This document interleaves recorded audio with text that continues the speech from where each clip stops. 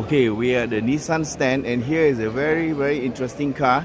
We don't know if it will come to Malaysia, but this is the Nissan Note, and the Nissan Note is a B segment car, and this one is very special because it runs on what you call e-power. And what is e-power?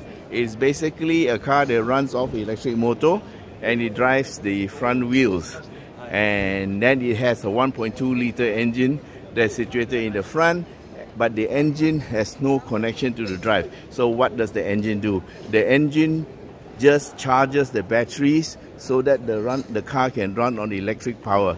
That means there is no transmission, there is no no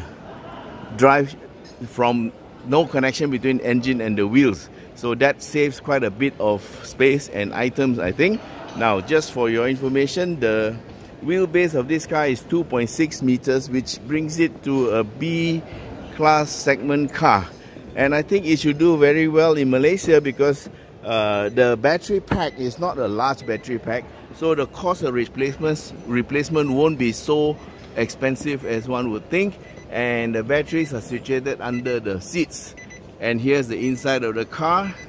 It looks pretty neat. So this is the next step in electrification, yeah, having a range extender. I would have thought that it would have been a smaller size engine, but actually it is a 1.2 liter engine. So the engine just charges the batteries, and the batteries drive the front wheels.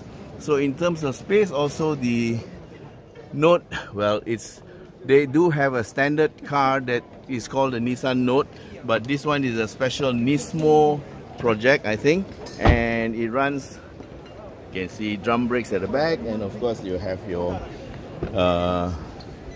disc brakes, ventilated disc, and those are the Nismo seats. So this is a Nismo special, yeah. So that's it, a very quick walk around for the Nissan Note, which is on e-power by Nismo. Thank you very much for staying with us. Let's go and cover some other cars.